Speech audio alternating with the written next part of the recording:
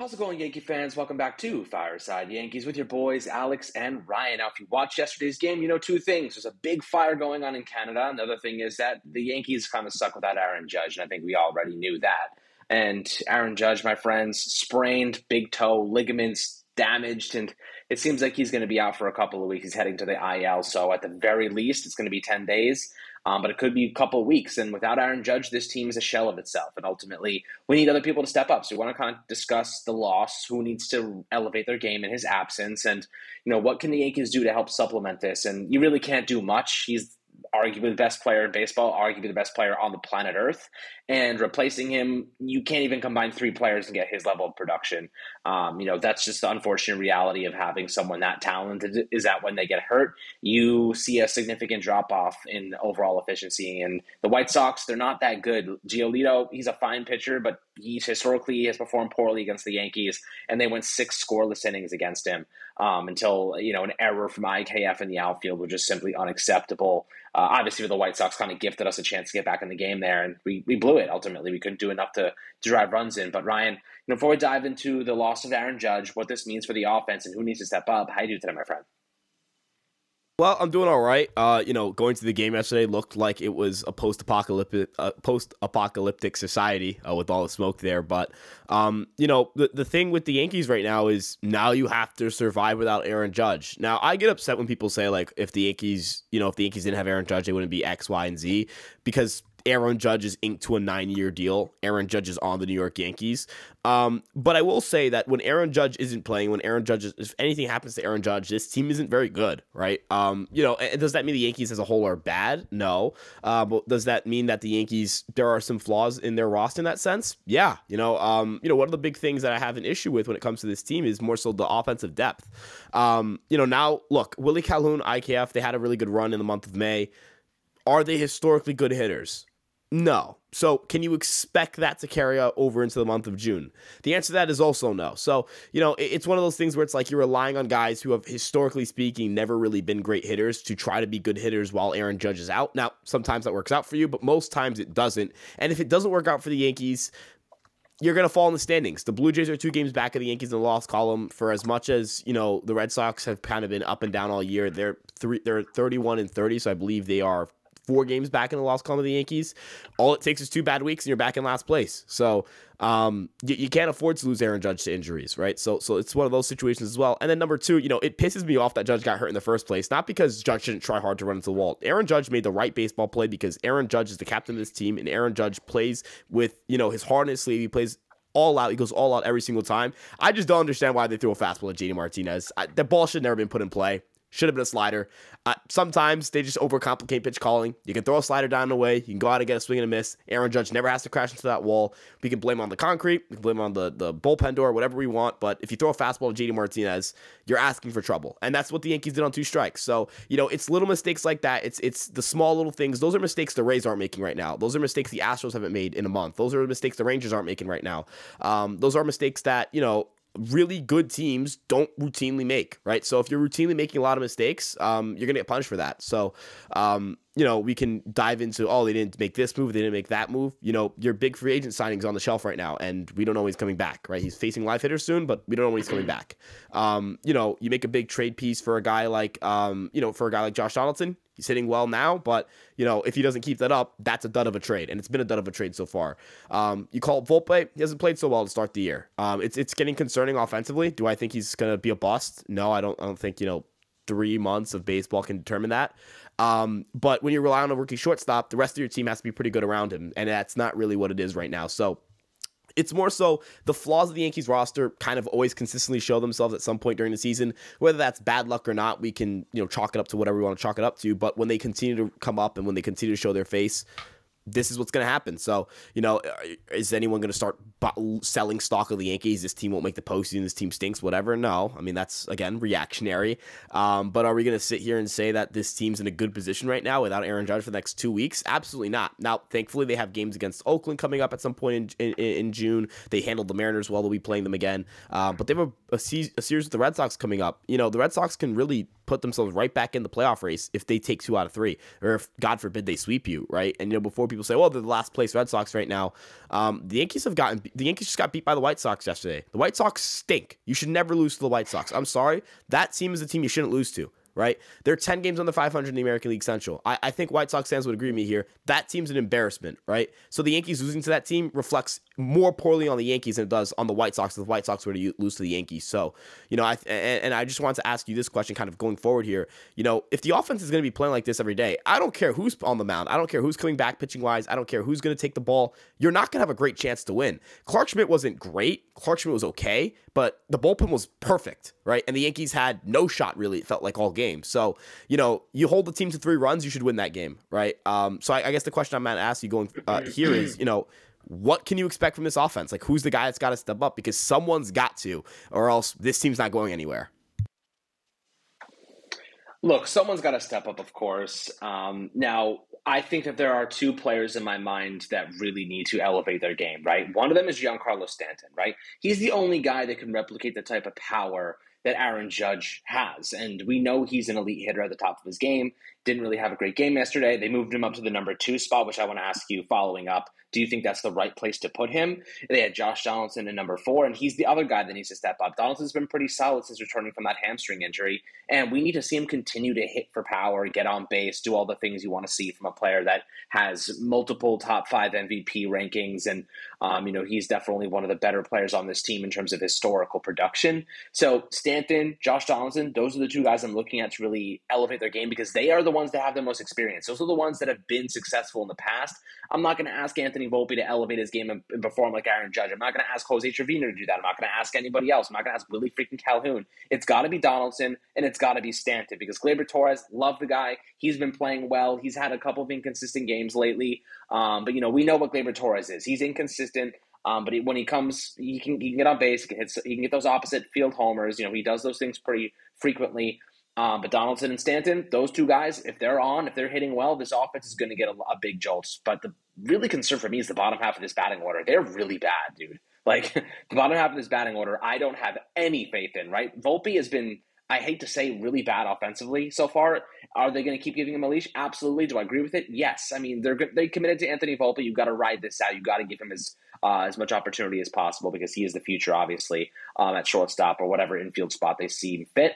But everybody else, not so good. I mean, Bowers has had his moments. He has individual games where he stands out, and then he goes a couple games not doing much. IKF has crashed back down to earth after a good 2 weeks. I just don't have any faith in the bottom half of this order. But in my opinion, Donaldson, Stanton, those 2 guys, they got to elevate their game because those are the players that have the power and the experience to do so. What do you think about that? Yeah, so, that middle 3 in Stanton, Rizzo, and Donaldson are obviously going to be huge. Gleyber's the leadoff guy now, so, you need him to get on base more frequently. That top 4, obviously, you kind of expect to get some sort of offense from, whether it's, 4 runs, 5 runs, whatever it may be. You expect something, right? 1 run, 2 runs, you just expect something from them. But as you mentioned, the bottom of that lineup it's brutal, right? Anthony Volpe has been brutal offensively. He's making really bad swing decisions. I don't know how no one in that locker room or that clubhouse or no one in the organization just standing there and telling him, dude, swing less. The dude's swinging for whatever reason. He's swinging more than he was to start the year. That's not typically how progress goes. You start swinging less as the season goes. If you're a rookie and you start off a little more aggressive than you should be and you cut it down. He made progression in April to the beginning of May, and for some reason, he starts swinging more. I don't know if they don't notice it. I don't know if he doesn't notice it. I don't know if he's in his own head. I don't know what's going on there. I will say this, when you market the guy, when you put the guy out there as, just, the next Jeter, that he's, and that wasn't just us saying this. They had coaches referencing him as like a Jeter Mattingly type. Yips and stuff like that, right? Like, not saying it can't happen. It's baseball. It's a very tough game. But if it is happening, did you misevaluate maybe where he was at mentally in terms of mental preparation for the major leagues? Maybe they did. And I guess kind of my big thing here is, the Yankees are in a weird spot because they're trying to win a World Series and they're also trying to develop their young guys, right? So, Oswald Peraza, if we took away the names, Oswald Peraza would deserve to be over Anthony Volpe at this point in time. But the problem with that is obviously you send him down? Do you do that and try to get him to rework his game or whatever it may be? That's a tough call, right? And if Donaldson keeps playing well, if Glaber's doing all right, like how are you going to justify getting rid of those two before you get rid of Volpe? I'm not saying get rid of Volpe like trade him. I just mean like send him down. But you're kind of in a tough spot there, right? And I think, especially with Judge out, they're going to have to be either they're going to step up and, the Yankees are going to play well and we don't have to have these tough conversations, which would be really nice to do. Or they're going to play poorly and we're going to have some really difficult conversations about the roles of a lot of guys on this team. Does getting sent down end your career? No. You can get sent down, you can come back up, and you can be a new player. There are plenty of players who have been sent down after being called up and they've excelled. There are plenty of guys who have been unwatchable to start their careers and have excelled in their major league careers. But, right now, again, just the way that the team's built right now, it relies heavily on Aaron Judge. They had a lot of misses with a lot of their big free agent signings and a lot of their big trades, and this is the downside of that. Yes, they have a lot of money. They generate a lot of revenue. They can kind of afford to stomach a couple of those mistakes. But you can only do it for so long, right? So you kind of have to just hope and pray that, as you mentioned, that bottom of the lineup, IKF, Calhoun, Bowers, that they just kind of have those moments, or Trevino can just have a couple of moments, just have a couple of good weeks, and for the rest of the year, they don't have to do very well. And that can change the course of the entire season, but you're asking for a lot. You're asking a lot of guys who have, historically speaking, not given you a lot. So I guess that's my big concern, is just that they're not in a spot right now to compete, really, in terms of like going out there and scoring a lot of runs. And I don't like being in a situation like that. I don't like this lineup being in a situation like that. And I don't like that we're routinely in a situation like that. A month ago, we were in this same spot. Back in early May, late April, we were in the exact same spot. No Bader, no Judge, no Stanton, no offense. The Yankees were abysmal to watch. So yeah, the bottom of the lineup right now is not giving you a lot. You mentioned you don't want to ask too much of Volpe, but at some point you're going to have to ask something from Volpe, right? And the problem right now is that the Yankees are in a World Series, kind of mode. They want to win the World Series, but in the same time, you want to develop Volpe and Peraza. And if we're looking at this from a competitive standpoint, Peraza, and we took the names off the players, and we looked at the production, we looked at where they're at. Peraza he deserves a shortstop job right now. Like that's what the numbers would say right now. Am I saying that that's what they should do? No, I don't know what they should do. That's a decision that I'm very fortunate to not have to make.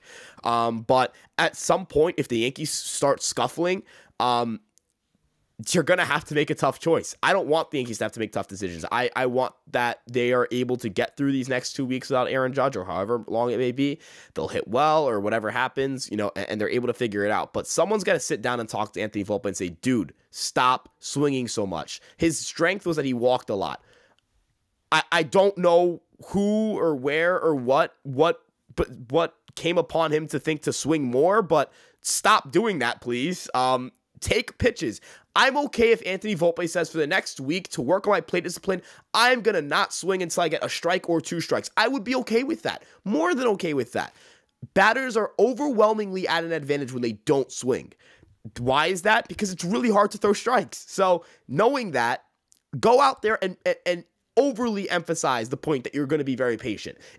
I would rather Anthony Volpe strike out looking than chase a slider down in the dirt on a 3-1 count where he could have walked and kept the inning alive, right?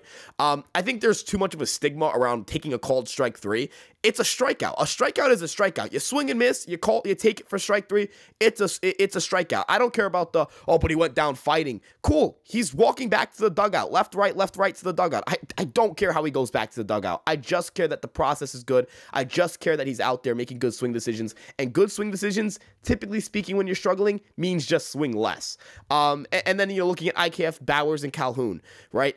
You get one of those guys to just give you something that they usually don't give you for 2 weeks, and you're probably going to be okay. You just need someone to step up. As you mentioned, obviously the main guys need to step up, but you need the bottom of the lineup to not be atrocious. I mean, once you get past Glaber, Stanton, Rizzo, Donaldson, it's Volpe, IKF, Bowers, Calhoun, Trevino, occasionally Cabrera or Higashioka.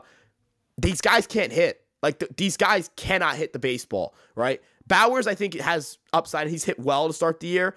And so I'm going to kind of just remove him a little bit from that group. But the other guys really can't hit the baseball very well. So we're kind of looking at a group of guys where there are a lot of, league average to well below league average hitters at best.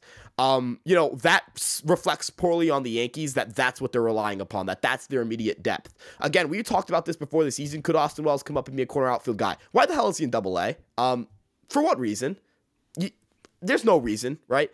If you're trying to develop him as a catcher, again, is there anyone I would rather Austin Wells learn from than Jose Trevino and Kyle Higashioka on how to handle a major league pitching staff?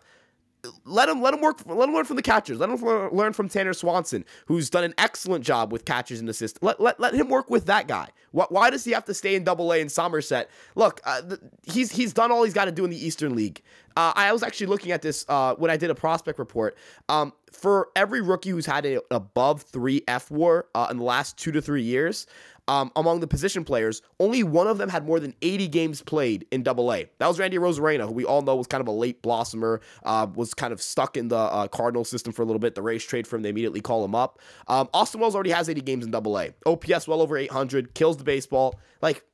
What is he doing there? You could have had a guy like that to maybe call up when Judge is out, but you don't right now. Look at the Reds. They call up Ellie De La Cruz. That's how you fill in for injuries. Look at the Astros. They had injuries all over the place, and they used a lot of their farm system and their depth. What do the Rays do when a guy goes down? They call up someone from their system. What do the Dodgers do? Their entire pitching staff gets hurt. They call up Bobby Miller. Bobby Miller's throwing 99-mile-an-hour fastballs on the corner and dicing up the Yankees for 6 innings, right? Not saying there's a Bobby Miller in our system, but I'm just saying, teams are moving towards fast-tracking these guys to the major leagues.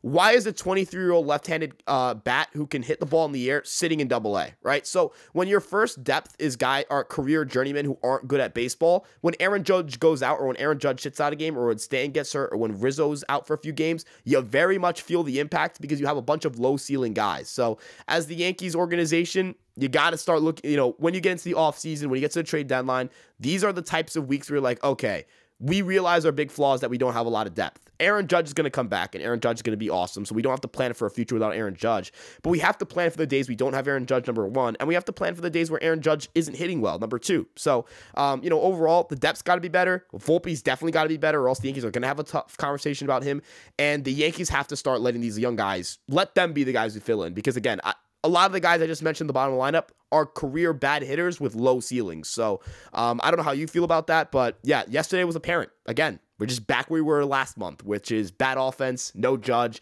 and not a lot of baseball you want to watch. Yeah, it's going to be a tough couple of weeks until he makes a return. But guys, I'd always love to hear your perspectives down below in the YouTube comments. Make sure to like and subscribe. As always, we'll see if the Yankees play tonight because of the Canadian wildfires and all the smoke in the air and the unhealthy EPA. So we'll see what happens. And if they do end up playing this game, obviously they have 2 more against the White Sox. So we'll be interested to see how they kind of strategize around this. But always happy to hear your thoughts down below, as I said before. And we'll catch you guys on the next Fireside Yankees episode.